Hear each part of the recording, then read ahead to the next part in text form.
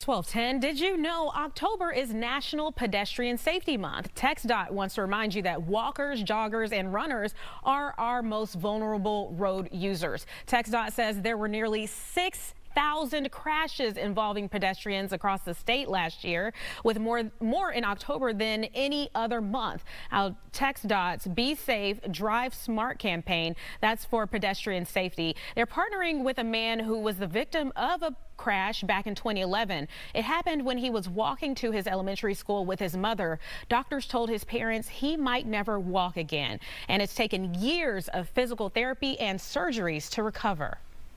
I'm involved with the TXDOT campaign for pedestrian safety because I am considered a survivor due to a car crash, due to somebody distracted and driving.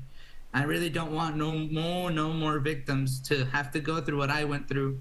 So this is why I do what I do. I am the voice for the voiceless, the voice for those who have lost their voice due to somebody texting and driving. Glad that he's sharing his story. Now, TXDOT says only 1% of crashes in Texas involve pedestrians, yet they make up 19% of all traffic